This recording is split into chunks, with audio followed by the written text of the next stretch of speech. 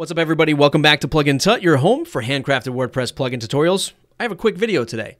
I hope it's quick. I always say it's quick, and here I am already rambling. Gutenberg Hub, gutenberghub.com. They have recently put out their directory, their library of Gutenberg blocks in order for you to go and literally copy and paste these into your WordPress website. There's a whole bunch of other stuff that they have. They have a Chrome add-on. They have a whole, slew of things that's sort of coming down the pipe. But I just wanted to show you how really cool this was. You can actually build your own block right in their builder. Here, so if I click this, I can come in and start building from scratch or start with one of these templates so that I can make my own. And it's really cool. I'm assuming we can share this with the rest of the people and everyone would have access to that Gutenberg block that you made. One caveat here is you can copy and paste the block structure without any styling, and hopefully your theme helps with the styling components of it. Or you can use a plugin like this one that they recommend, Blocks CSS, which will allow you to apply CSS to every block. This is fine for a really small site, something that's not going to be super heavy, lots of, finite development. But if you're building this for a client site and, you're thinking of doing something in a versioning control tool, you're coding things in a very strict manner or in a common practice manner, this might not be the most scalable solution. So you want to paste the CSS code into your style sheet, your functions file, your child theme, what have you. So let's just dive right in. I'm going to copy, let's take this one for a second. Let's see if this even works. I haven't tested this block yet. So I copied it, and I'm going to paste it. There it is. Like, the whole structure is already there. And if I inspect the block,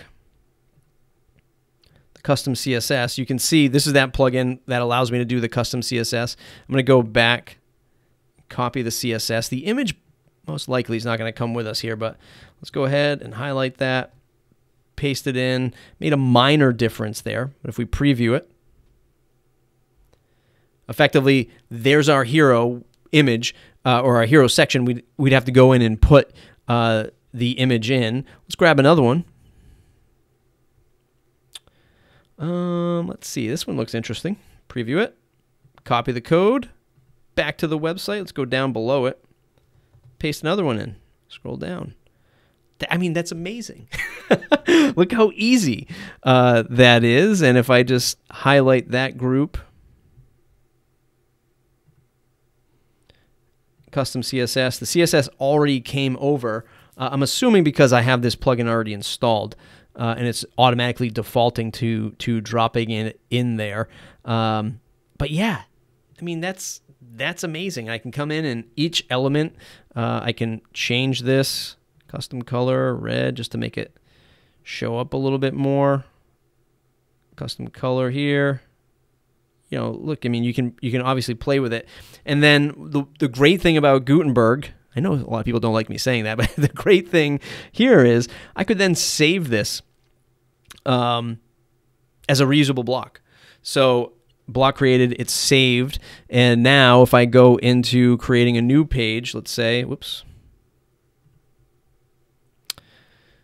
add new. Watch this not work because I'm running a beta version of Gutenberg.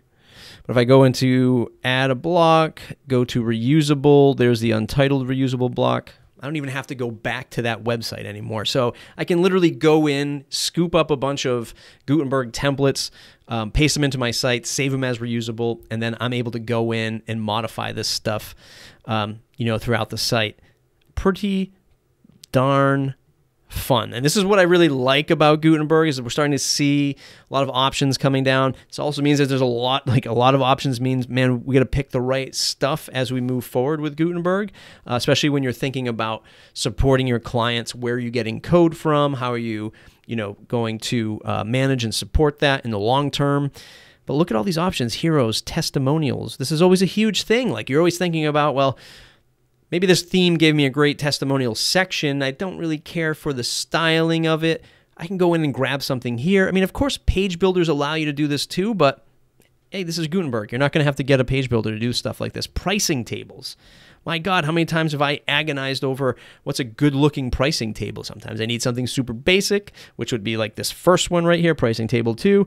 Maybe I need something more advanced, like maybe this one over here, ACF pricing box 1. I mean, you have plenty of options, and this is going to continue to grow. So kudos to the owners of GutenbergHub.com.